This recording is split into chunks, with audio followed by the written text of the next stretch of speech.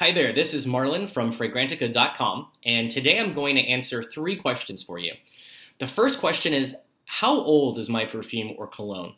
The second question is, what are the numbers that are on the bottom or back of my bottle or fragrance packaging?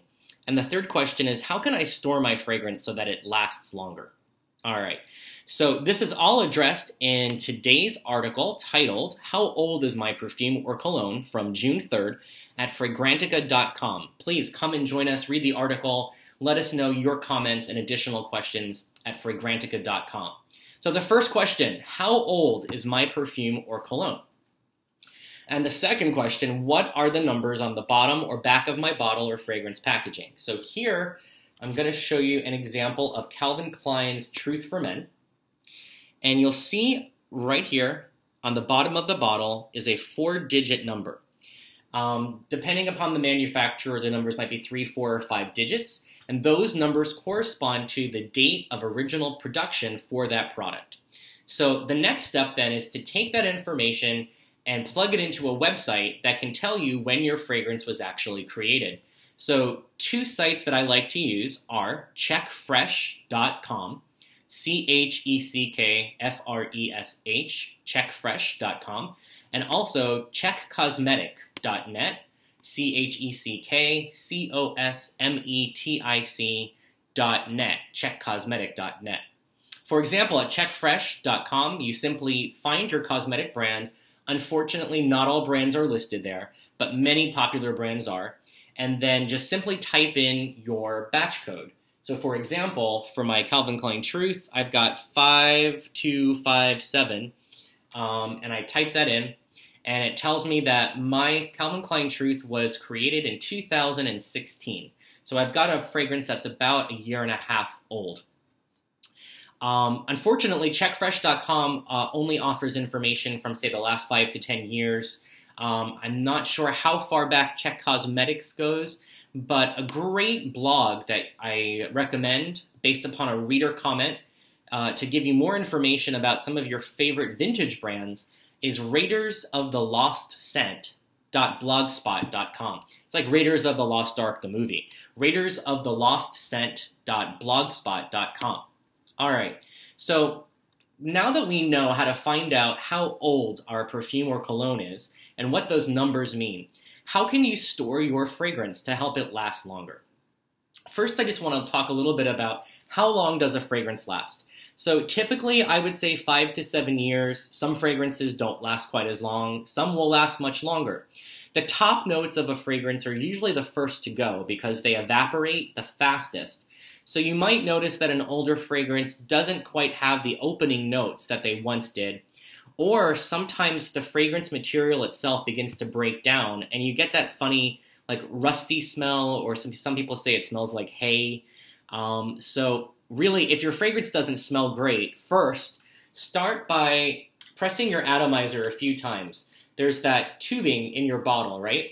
Sometimes fragrance is stored in that tubing if it hasn't been used in a while, and it can kind of turn stale. So start by pressing maybe 10 to 15 times, clear out that atomizer, and see if that helps. If not, then it's time to move on and replace that bottle. How do I know if my fragrance is too old to wear? Easy. It doesn't smell good to you anymore.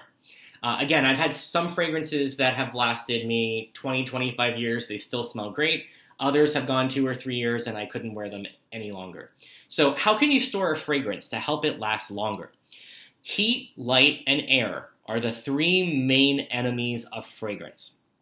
So if it's possible, always try to buy a fragrance that you can spray, that you don't have to open. Every time you open a fragrance in a splash bottle and expose it to air, that promotes the breaking down of the fragrance oils. If you do have a splash oil, we recommend that you decant it into an atomizer so that you can spray it and you don't have to open the bottle as often. Some of our readers in the comments on this article have also suggested, and this is really interesting, plumber's tape. Putting Teflon tape around the stopper of a bottle for a splash bottle, for example, or if it's a screw top, putting it around the side of the glass that you screw on the top. This other reader suggests parafilm. to wrap your vintage bottle so that no air can penetrate, which again promotes the breaking down of those oils. Light and heat. Don't keep your fragrances on a dresser that is under a window. Anytime light will hit your fragrances, light is what helps, again, to promote the breakdown of the fragrance oils. So keep your fragrances in a cool, dry, dark place. Bathrooms, unfortunately, even though it's fun to display our fragrances there, with all the steam and heat in the bathroom, that's not a great idea either. Keep your fragrances away from direct sources of heat, such as heat vents or wall heaters as well. Some people joke about putting fragrances in the refrigerator, but actually you can put your fragrance in the refrigerator. It can help to keep your fragrance fresh longer. And let's face it, during hot weather, it's nice to spray on something cooling. Okay, so one more thing. Don't keep your fragrances in a hot automobile. All of that heat will definitely influence the breaking down of your fragrances. All right, now it's your turn. Join us at Fragrantica.com and tell us your own tips and tricks about how do you help make your fragrances last longer. My name is Marlon, and today I talked about how old is my perfume or cologne by discussing the batch code numbers on the bottoms and the backs of bottles and fragrance packaging, and using sites like checkfresh.com and checkcosmetics.net. I also recommend that you don't keep fragrances in bright, sunny, warm places. Keep them in cool, dry, dark places like closets, for example, are great. The refrigerator is just fine. And if you do have a splash bottle, I recommend that you decant it into something that you can spray so that you don't have to open it as often. Thanks so much for watching, and remember to check us out at Fragrantica.com.